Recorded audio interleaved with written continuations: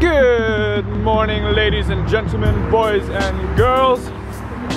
Welcome to another episode of That Christian Vlogger. So today is a special day. Today at Emily's work, it's bring your incredibly hot and amazing and talented husband to work day. So of course, I had to oblige. Actually, she only has one appointment today and I don't really have anything else to do. So I'm like, hey, why don't we go together and I can see kind of what's going on. I don't think I'm gonna be able to actually go to the work with her. For those of you who don't know, Emily is an OT, which stands for Occupational Therapy. Still haven't quite figured out what exactly that means yet. But we're gonna go out that way and then we're gonna hang out and try and find something fun to do. You look so pretty today. Oh really? Yeah. Oh, thank you. Whose bright idea was it to have cold smoothies on a cold day? Trying to be healthy. Oh. Get my vegetables in.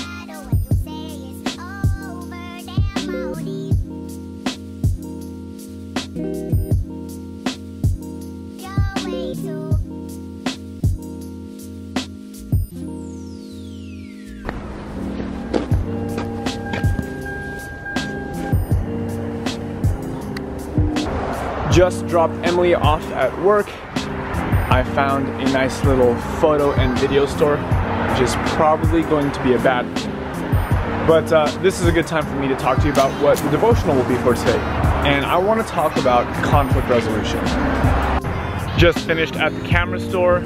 It's like Disneyland for me. So many cool toys to play with. One of the ones that I saw that I really liked was like this giant circle thing. You put your camera in the middle and it makes your video a lot smoother when you run around, but it seems pretty cool.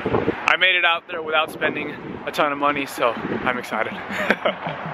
Now, I think one of the most commonly misquoted verses in the Bible is in Matthew chapter 18. And you hear it a lot at church or in prayer meeting or stuff like that, where basically people say, well, God, where 2 or 3 are gathered in your name, you promise to be there. In fact, if you read the verses just before those verses, it actually talks about when people are in an argument or someone is wronging someone else. It's saying, hey, get together, talk to each other and try and figure things out, try and resolve these things.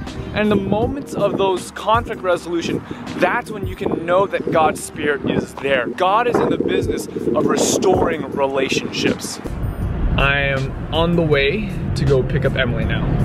I'm the bag lady. You are the crazy bag woman. Crazy bag lady.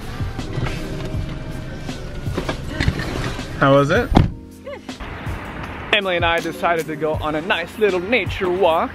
What is one piece of advice that you'd give people?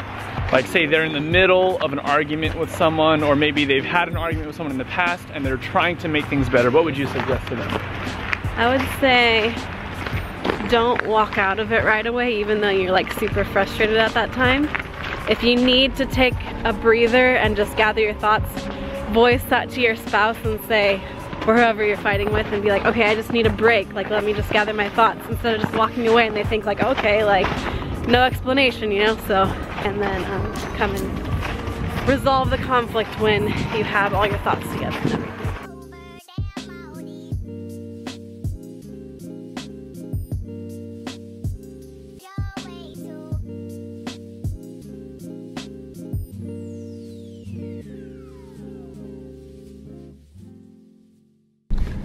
Look, Mom, DG Lover. For those of you who don't know, my mom's name is Dinah Green, DG. Emily and I are at Joann's, which is a fabric store, and we're looking for some stuff for her work, little craft type stuff, and I'm also looking for different things that we can use for like the backdrop in our house for some of our YouTube videos.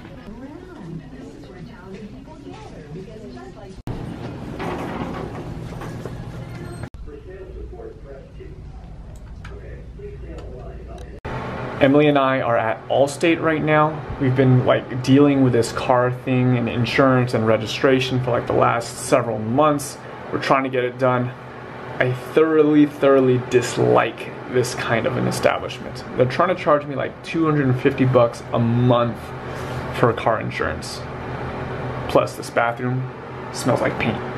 Back here at the school, picking up the package for Junior. I'm really excited about this package that I just picked up. About a week ago, my Uncle Randy heard that some of the students didn't quite have all the right winter clothes, like shoes and sweaters and pants and things like that. Some of these kids are from California or Hawaii and have never really experienced winter like this, kind of like me. And he wanted to be able to support them by sending them some warm clothes and things like that to help them survive the winter. And so we're gonna be bringing this package over to Junior, who will be able to, you know, be one of the benefactors of my uncle's generosity. So Uncle Randy, thank you so much for your support. It means a lot, especially when it's out here and it's freezing sometimes. So I know that he's gonna be really, really appreciative. So while I was out getting car stuff done, my beautiful wife was making us dinner, and we have grilled cheese, which is going to be awesome.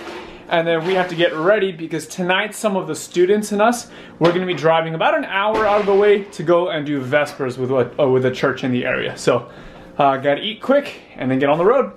Yeah. Okay. What's going on? Sister looks is it a video? Oh, I'm getting look at the outfit she has on. Yeah. Oh, look at that. Wow. Hey, I'm trying to find a husband today. Wait, when did he send it for? Come from? California. California? Yeah. They fit good? Yeah. Nice, nice, nice. Thank you again. This is Uncle Randy. Uncle Randy? Yeah. Thank you so much for all the things that you have donated. I really appreciate it. And this is exactly what I was praying for. So thank you again, and God bless. He's not wearing any of the other clothes right now. It's not that cold, so, but he did want to test out the boots and stuff like that. I hope you don't feel it wet. First time it's not wet.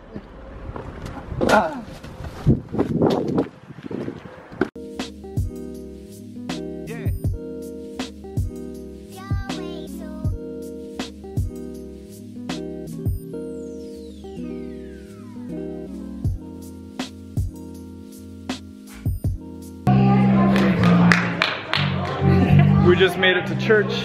Everyone's getting ready. There's some homies. This evening's program is going to be brought to us from the REACH, Urban Evangelism School of Columbia Union. And thank you very much.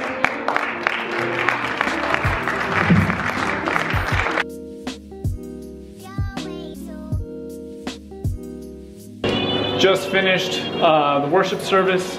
A couple of our students shared testimonies and gave the message. And then there was a music service that was absolutely amazing. Probably the best music service I've had in like the last year or something. He had no part in that at all. He just goes everything to do with it. It was all because of me. It was awesome, really, really good. So ending today on a super high note. Really, really glad that we ended up coming out here. And this is Pastor. Say what's up, Pastor. Hello. So that'll be it for tonight. We'll see you guys later. Good night.